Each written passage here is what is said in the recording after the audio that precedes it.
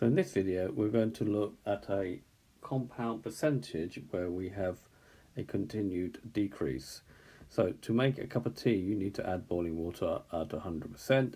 It loses 9% of its temperature per minute. What will be the temperature after 4 minutes? So the multiplier for a 9% decrease is 1, which is 100%, take away 9 over 100.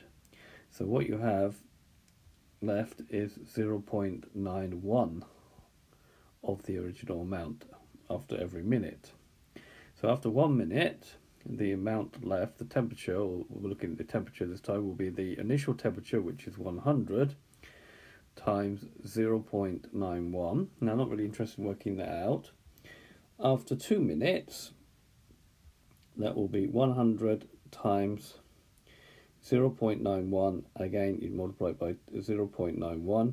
This is a compound percentage decrease, so this is going to be 100 times 0.91 squared, and therefore after 4 minutes we can work out that the temperature will be 100 times 0.91 to the power of 4, and therefore where this is the initial temperature, the initial quantity in this case was temperature, this is the multiplier for a 9% decrease, and the 4, the power there, stands for the time period. The time period in this case is minutes.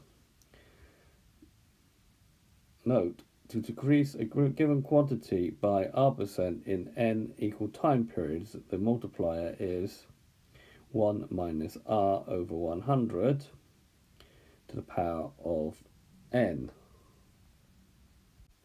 So going back to our problem, so working this actually out on our calculator, we get 68.574 carrying on. Normally in IGCSE you need to round to 3 significant figures, so it becomes 68.6 degrees C.